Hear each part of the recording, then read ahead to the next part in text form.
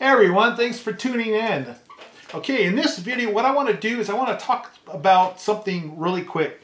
And it's something that perhaps I didn't make clear enough in some of my other videos. I thought I did. I kind of went over and looked at it, and I know I've mentioned this before, but I think it needs to be pounded home a little bit, of course in a non-violent way.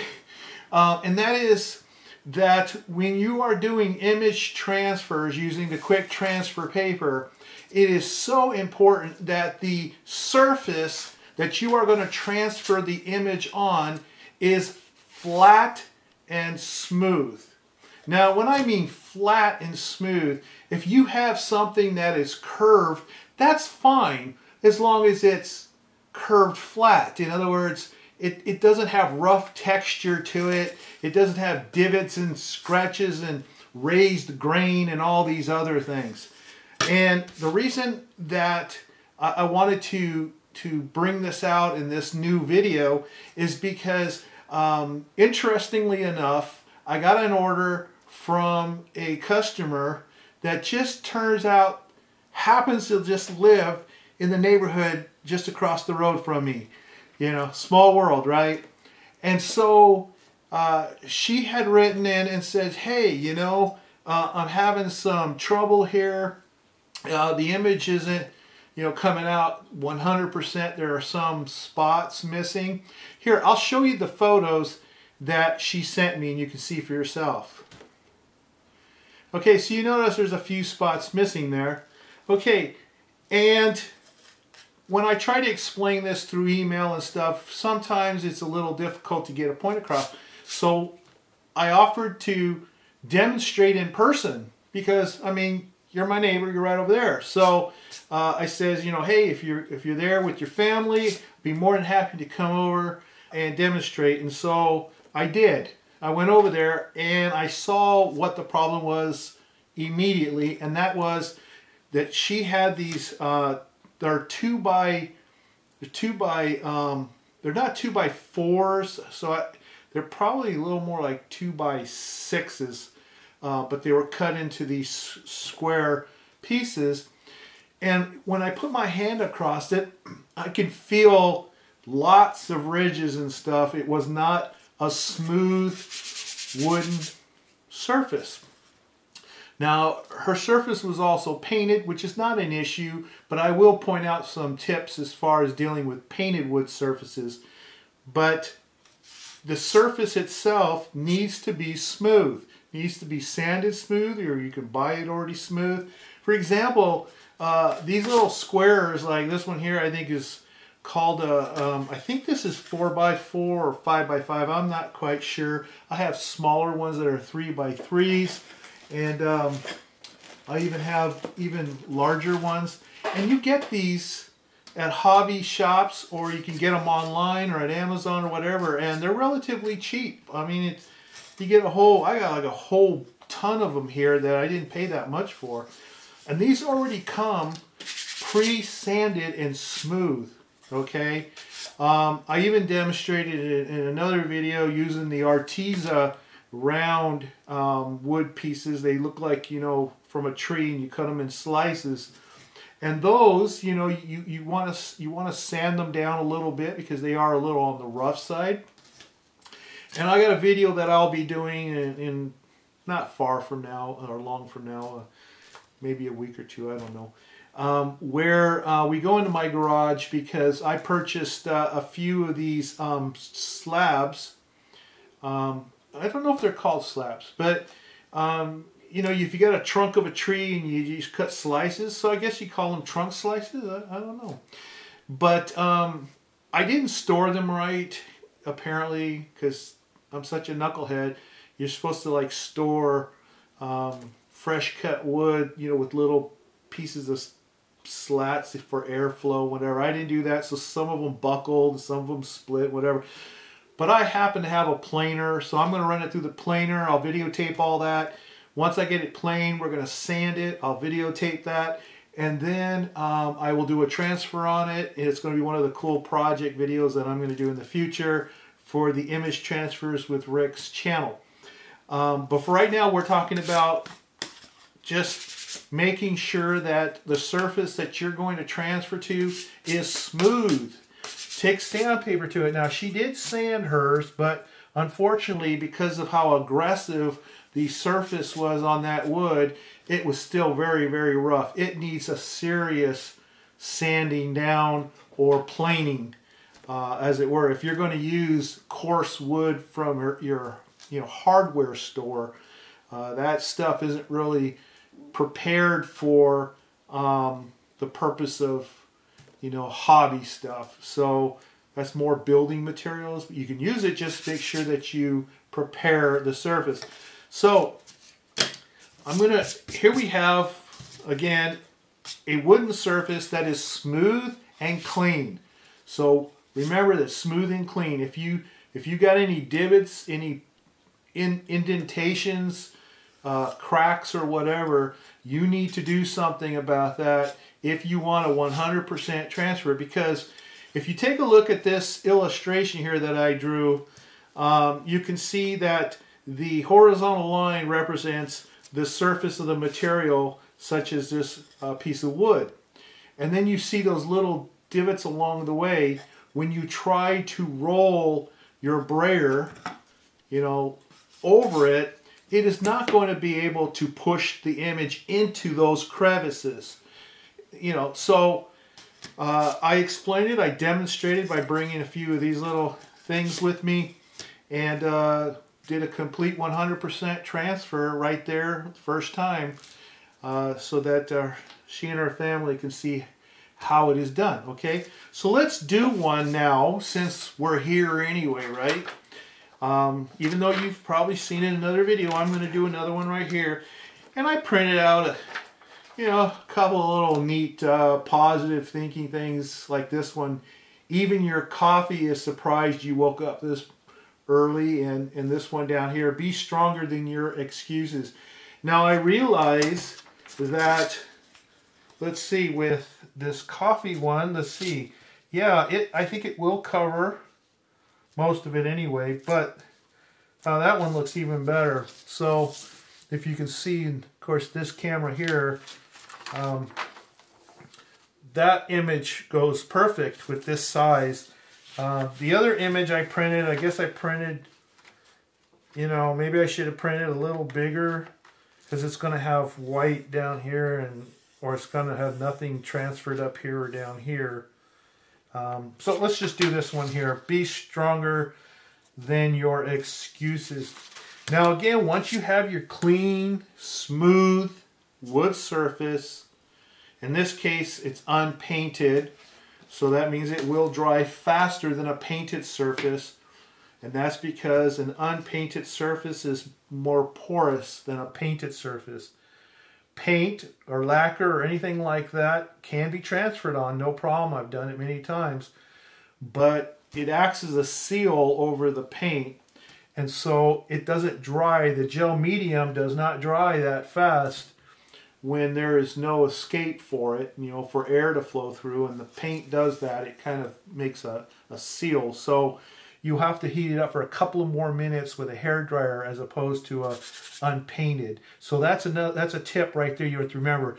I use my finger because I want to feel every inch of this surface, that it is not dry or almost dry, like it gets sticky. If you're using gel medium, which is what I recommend, and it starts to feel sticky in some of the areas, you may not get a transfer there, because that's an area that has pretty much gone into the dry stage. All right, and the bigger the image you transfer, the little more waste of time you have to deal with. Okay, you may want to go a little thicker with the gel at first, and then thin it out just before you're about ready to do the transfer. Only because if the area is really big, if you're doing the whole page to make some big image, well, when you're in one end of the surface here doing this, the other side is already getting dry because you're doing such a big area. I don't personally like doing big transfers. I like doing small ones, but some of you like to do big ones. And if you can't do it in sections, if it just wouldn't look right, then just be mindful that you need to make sure that no area is dry or sticky. It has to feel wet, not sticky. As long as it feels wet, then the transfer would adhere to the gel medium. And the edges are also very tricky. So make sure you get those edges if you're wanting, you know, to make sure the whole thing is covered. And also with your finger, you can tell if there's any hard bits, because those are no good to have in there. Okay, so this all feels nice and wet. And as you can see, it's a very thin layer, but it's still wet. That's the key. It has to still be wet. And so I'm going to have to hurry here, because if it starts drying, it's going to start getting sticky and dry. And I wish I had this cut already, but I didn't. Well, let's do it this way, since I didn't bother to cut my sheet. I'm going to do it like this. I'm going to press this on this way. Okay. I'm going to press down. Try not to let it slide. Whatever you do, don't let it slide. Okay. And once you feel that it's adhered on there pretty good. All right, let me get this turned over. You want to start pressing from the center out, like so. Okay. Get all that excess off. All right, and then don't let there be any air bubbles. Now, if you use too much gel medium, you can go the opposite direction and have too much. And if you do that, it's like wetting the paper. It'll start wrinkling up because it's wet, okay? So you don't want that. Now make sure you don't have any air bubbles. This is important. Get those edges in there if that's what you want to, you know, make sure is included. Get that all in there, okay? Now take a hairdryer. And remember, this is an unpainted wood surface, so it's going to take 30 seconds, 45 seconds to dry. If it's painted, it could take 2-3 minutes. Put your hairdryer on high and start drying. And if you want, you can keep rolling. Another thing I like to do is use my fingers and make sure that there are no lifted areas anywhere on here. Okay? Also, this allows me to tell when it's dry, and I can feel that it's already getting dry. So I'm going to do about 30-45 seconds of drying here.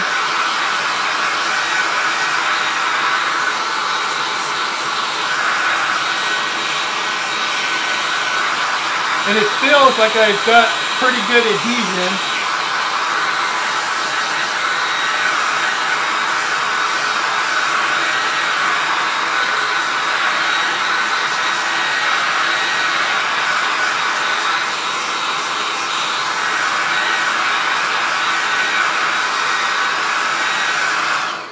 Okay, so it feels dry. I think that's dry. Now, another thing I'm going to do, because I didn't bother to cut this first, which is what you want to do, is you want to cut it first. I'm going to cut it now before I wet the paper. Otherwise, I'll get this other image wet and I won't be able to use it. So I want to save this image for transferring later. So let me separate those two at birth. There we go. I'm going to move that off to the side. Okay. So now that this is done, I can leave it like this, walk away, come back an hour, 3 hours, 5 hours, whatever. I do know that from experience that if you do leave it on for a day or two, whatever, that it just may be stuck on there so good that you may have to do 2 or 3 pills to get it off after moistening it. But other than that, it's still going to come off. It's just that the easiest way is to take care of it within the first 5-10 minutes. You know, it's going to come off easier. Now, here's what you want to make sure, okay? Before you moisten it, have a clean piece of paper towel, and I'll explain why in a second here. But the first thing you want to do to get this off is take a wet sponge or something and completely moisten the back of the image here, and you want that water to get absorbed through the paper. Since this is a cotton bond paper, it will absorb that water really well, which you want. Okay. Now, when it's wet, it's weak. In other words, it'll have a tendency to tear a lot easier because it's wet. But if you take a paper towel like this and you take up the excess, this will in effect, it will strengthen the paper. Okay, the paper will become stronger by taking up the excess moisture just like this. And you have a very good chance of it peeling off in one peel, which is always nice to see. So take the edge here and start peeling it back across itself like this, just nice and carefully. And as you can see, it's coming off in one piece because we took that dry, clean paper towel and took up the excess. And if you'll notice here, that is a 100% nothing left behind transfer, all right? Just because I made sure of pressing it down, drying it well, and then I moistened and then took off the excess water. And doing all those little things, and of course making sure I have a nice smooth surface. I'm just cleaning off the excess glue that's on here. A little messy. I'll give you the other clean one here. But here you can see that? Okay, so that came out 100% perfect, with the exception as got glue on the edge that I gotta clean off here. So there you go. Okay, look at that. All right, see that there? Ooh. So be stronger than your excuses. All right, and so no excuses. If you follow these suggestions, these tips that I just gave you, you should have these very successful 100% transfers using this really cool paper, the Quick Transfer Paper. All right, nice, clean, all done within 3-4 minutes. Boom, done. Move on with life. All right, well that's it. That's all I wanted to do was share those tips and do one more transfer for you here. And the next time I do a video, hopefully it's going to be on those log slices that I bought from a local dealer here that chopped down her tree and sliced them up and sold them out of the Target parking lot. That's where I bought them. Okay, well thanks again for watching Image Transfers with Rix. This is a very young channel, so of course really appreciate it if you subscribe. Click the I like them button there, and also the bell, because that just lets you know when I upload my next video. You don't want to miss that. So I'll see you next time. Bye. Be stronger than your excuses. Woo! Yes, sir.